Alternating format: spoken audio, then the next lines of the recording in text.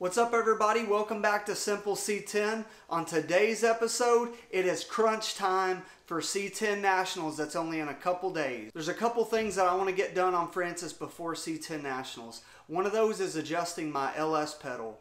So I bought the bracket from Liquid Creations and it works great, but my pedal's out just a little too far, so I want to cut it down, re-weld it, and put it in a better position. The second thing that I want to do is box in behind the raised bed floor. Whenever you pull down the tailgate, I want to have a nice little box there that I can store stuff like seats or tents or anything like that, and also to install my Hart fab, the battery relocator tray, in the side of that so I can jump my truck up or charge the battery from that back access panel. But yeah, let's jump right into it. I want to get done as much as I can in the next 2 days before C10 Nationals, and I hope to see you there.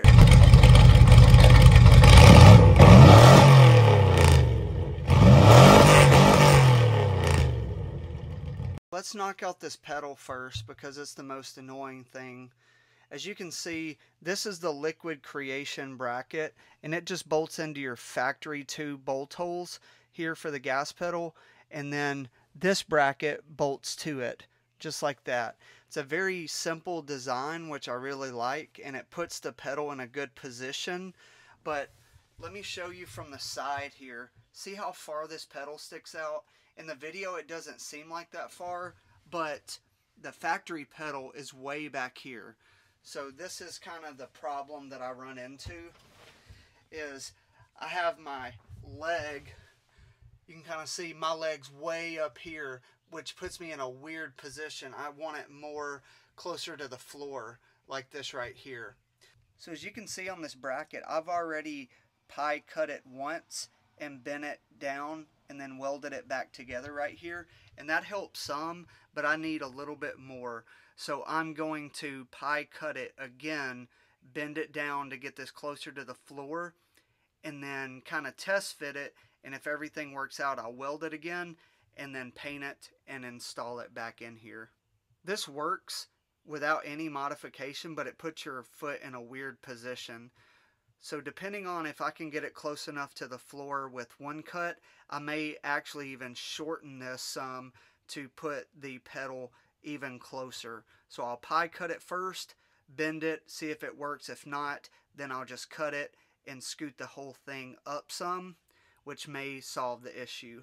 Another option that I thought about is just installing the factory pedal back onto the floor and then cutting this bracket where the factory pedal would push up against it. The only problem with that I see is, what if my pedal kind of gets stuck on this metal bracket and my throttle is wide open?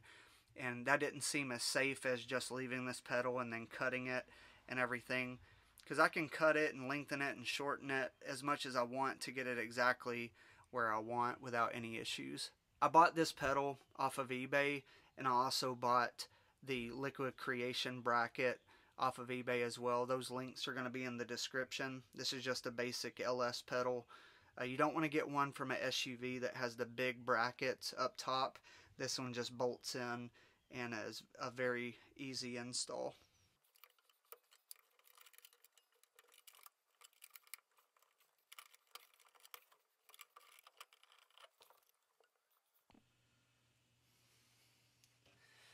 Alright, so here's how the bracket was bolted into the firewall, and when you press on the pedal, this already went all the way down to the floor where I adjusted it earlier as far as it could go.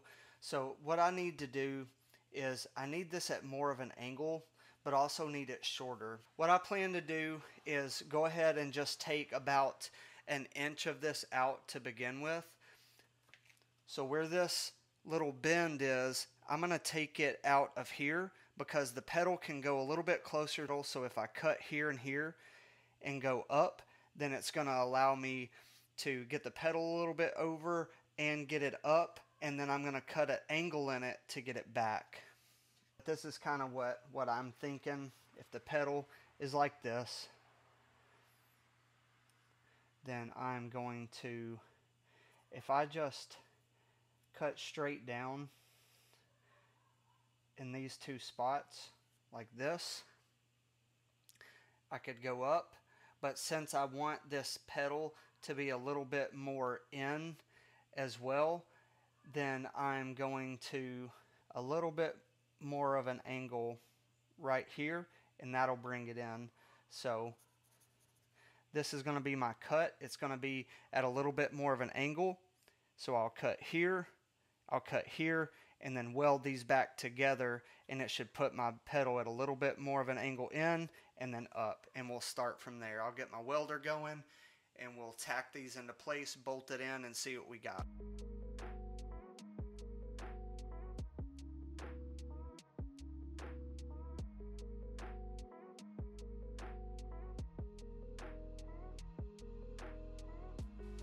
What I'm going to do now is I'm going to let them cool for a second. I'm going to tape these together, just sling some tape around them, and then hold this into place to see if this is the right kind of placement that I need and the right length and everything like that before I weld it in.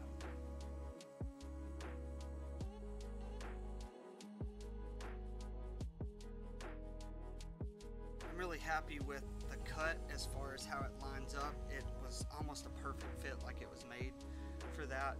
But now I'm gonna just put this back into the truck and see what we got here. But overall, it's looking good. So I've got it taped together. Now I'm just going to put the bolts in it, tighten it down enough where I can push it with my foot. First, I'll just see if it even looks remotely close. All right.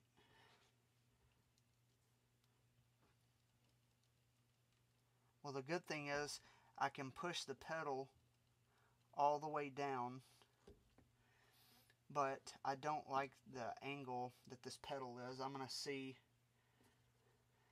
what I can do there. I'm gonna go ahead and bolt it in like I said I was gonna do, and just fill it with my foot. That's the main thing. Main thing I'm trying to achieve is just to be comfortable while I'm driving. Cut a little bit more off the bracket and put a little bit more of an angle, or I can see if I can adjust this pedal to make it just like this all the time to match the other pedal. But let's see how it fits on my foot. Yeah, this already feels a lot better than what it was. So to fix the weird angle that was at the bottom, all I'm going to do is pop off that spring that's making the pedal stay, and then now it'll stay like that. And now the pedal will stay flat. I'm just going to leave it like that for now, just for testing. Let me get it welded in. But I could always glue or epoxy that pedal straight down, or just put a little clamp or whatever to keep that. I don't think it's going to be an issue. No matter how my foot ends up on this comfortably, it'll kind of stay with where it's at.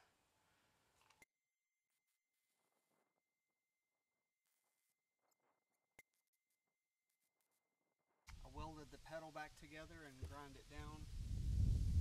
Now it's time. I'm just going to throw some paint on there, let it dry, and then install it on the truck, and that's it for the gas pedal.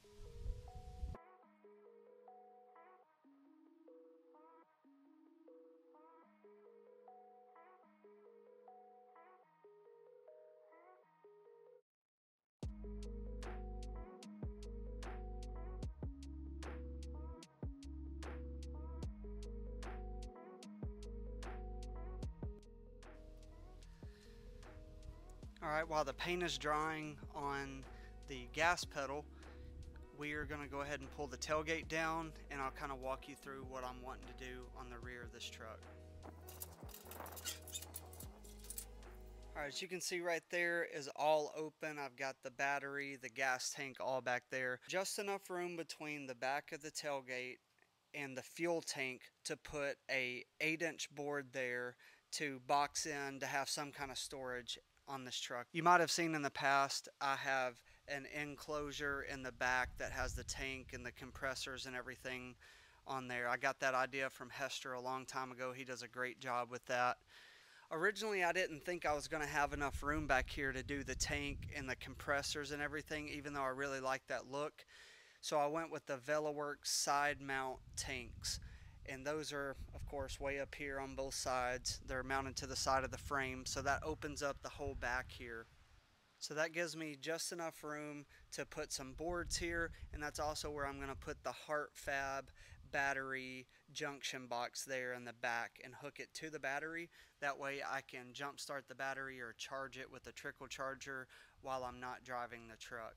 I wanted to show you this view real quick just because some people have asked how I have my fuel tank, how the fill is. So you can see I have a 90-degree hose that I just cut to length to get right in the center of that board right here. That way my fuel filler is directly in the center. As you can see right here, I just got a 90-degree and then I cut it and then clamped it down. The secondary fill here, which is kind of the vent, if you have a side fill, I just cap that off and I have a rollover vent right behind that. Here, let's see what we got. It's right about 9 inches. It's not enough room to do a 1x10, but I think we can do a 1x8 and still have plenty of room here where we're not getting into the gas tank. And then if we measure all the way across here, we're looking at about right at 6 feet. We will have to trim around this little box here. So whenever we get the board cut to 6 feet, I'll measure out. It's looking like we're going to have to cut about 3 inches off of each side for the little box there. Alright, so it looks like I got to do a 1x8 here. It's not a lot of room, but it's just enough, and we want to box this out. And then whenever I slide that board in the side, we're going to have to trim out just a little box here. That way it will slide in.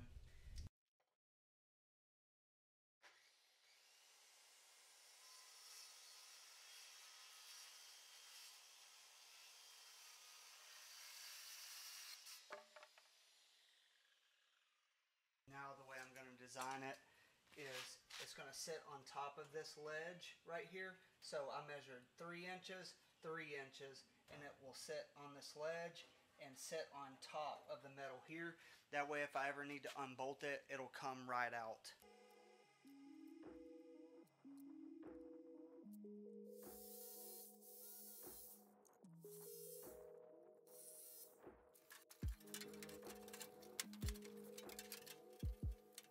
Alright, so now that piece is in there, I'm going to self-tap the front into the metal after I get it stained and everything. That way it'll sit nice and flush.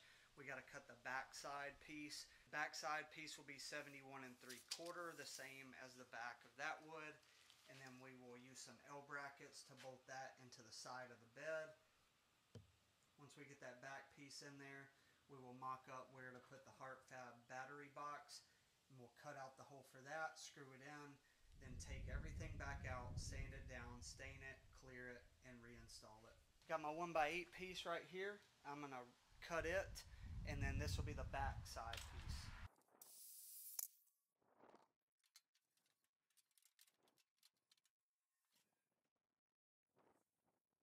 We got the back wood cut. Now it's time to cut out the hole for our Hart Fab battery relocation right here. So this will plug into your battery and also plug into a switch, so you can, from the back of your truck, you can jump it off, you can put a trickle charger on it, and you can disconnect power to your battery. So I'm really excited about this. This is all Billet. So thank you Hart Fab for sending this. This is going to help me out a ton whenever I try to access that battery on the back.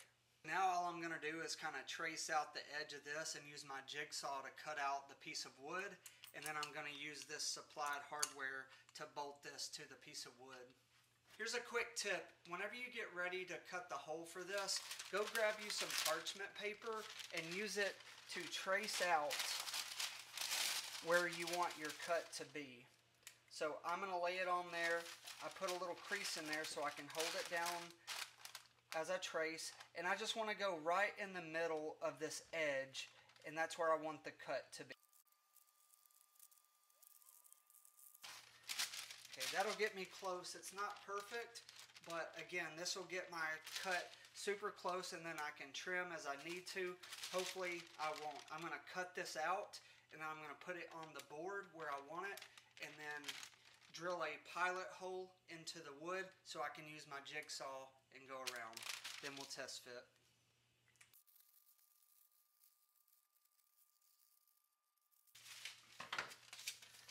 I'm going to lay it on there just to see.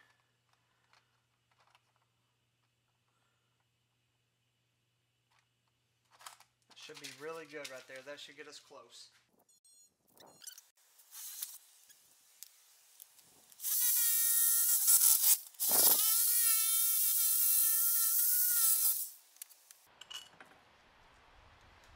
Alright, moment of truth. Let's see if it fits first try.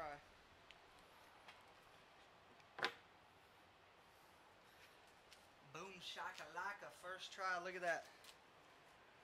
It's just enough, man. It's in there snug, dropped right in. We want to mark our holes where we're going to drill to bolt these in. Probably put some washers on the back side of these just to make it hold into the wood better. But once we get those 4 holes drilled, test fit it one more time, then we'll sand all this stuff down and we'll begin to stain it and clear it.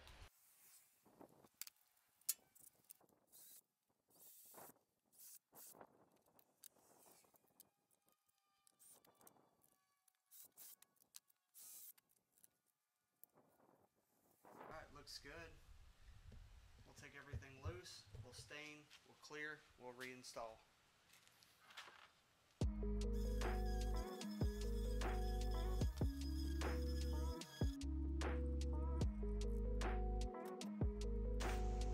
Same color that I used on the bed. This is Summer Oak by Varathane. I love this style stain. Easy to work with. They have some great color options. Looks good.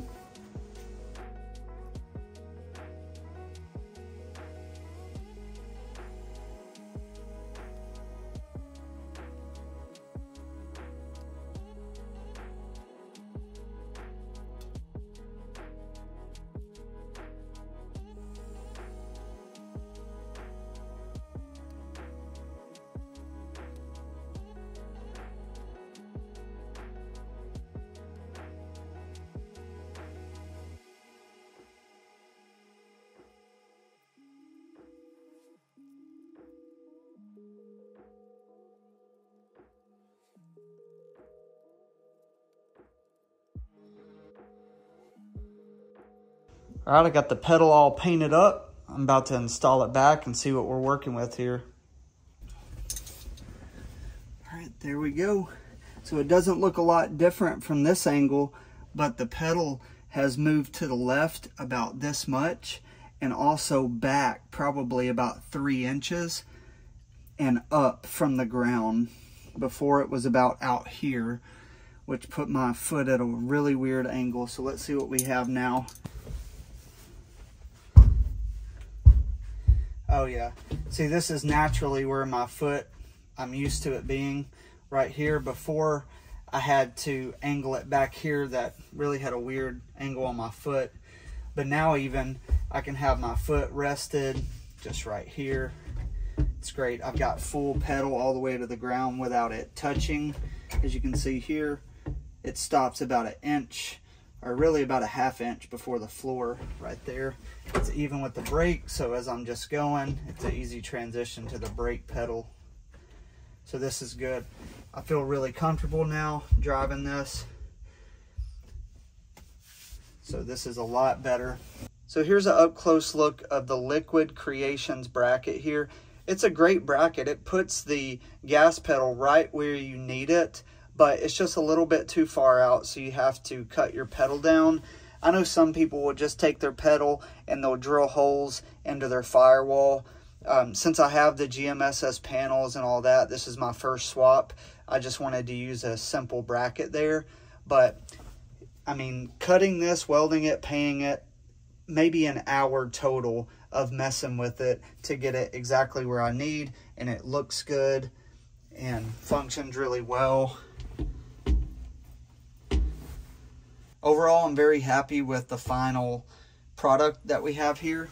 I'm waiting on the clear to dry on the backboards, and I'll install those But the next project is I'm going to try to install this glove box. I'm going to cut this down. This is just a factory kind of cardboard style glove box. And this is where I did the painless harness. And there's the fuse box. There's my computer and all that mounted up with the nice little brackets that I bought from Amazon.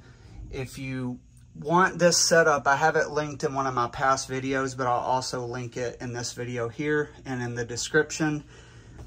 But with this, you can't get this cardboard in there all the way. So I'm thinking I can take a section of it out and slide it within itself and then just tape it together. And that way I can have some type of glove box in here to put, you know, my registration, my little gas filler thing, and all that kind of stuff. Just a place to throw some things.